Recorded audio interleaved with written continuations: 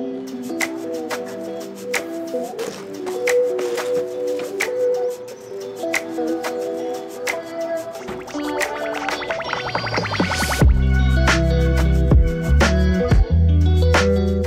my name is Jesse at Trash Panda, and I'm currently making a fully recycled disc. If you've been following along in the series, you know that I'm currently waiting for the second mold to get here. It's actually shipping right now. So this week, I decided I'd challenge myself a little bit.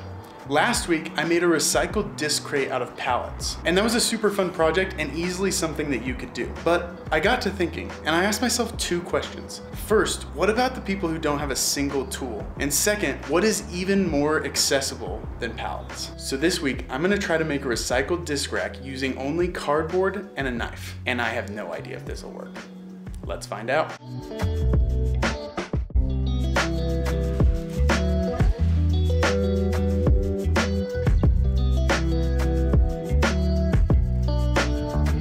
Okay, I did a little bit of testing, and based on the plans, I think this thing's gonna work, but I have no idea. Basically what I'm going for is like a half lap joint. I've seen people friction fit cardboard together before. I just haven't done it myself, so we'll see.